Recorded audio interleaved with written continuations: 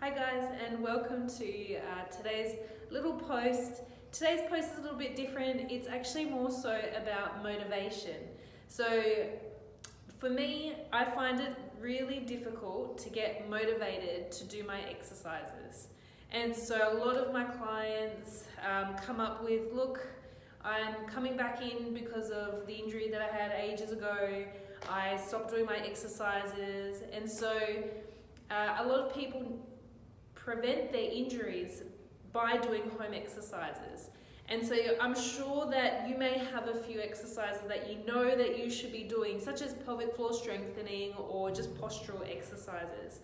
So I'm here with a few tips. One tip is try to find that routine.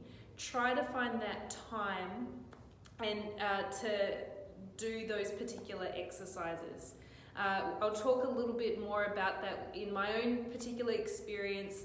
I'd like to do the exercises in the morning, but I can't really do it then because my evening routine isn't there. So what I'll encourage you to do is have a PM routine for your AM routine.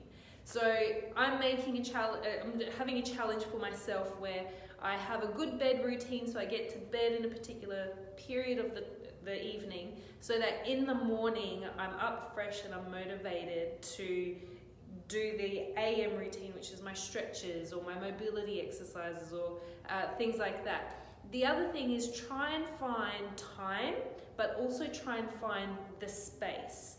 So the space meaning your location where you do the exercises. I know a couple of my clients have actually said, look, I've actually bought this box, and in this box I've got my little Pilates ball or Pilates magic circle or my Pilates mat, and it's in there, and I've got my area where I do it, and it's just super motivating for her to actually do the exercises that she actually enjoys. And so some of the exercises you enjoy, it's just you don't have the time or the space. So I'm encouraging you, try and find that time, that space. And the last reminder or tip would be to remember how you feel after you've done the stretch or the mobility exercise.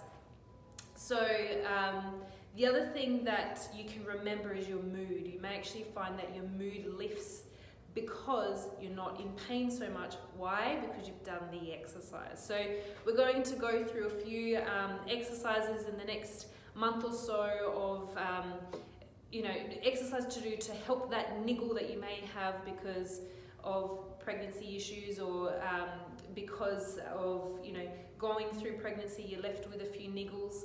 And so hopefully these tips help you to actually do the exercises at home. Anyway, hope this has been helpful. Hope you guys can relate, and if you do, then implement some of these things. Thanks guys, bye.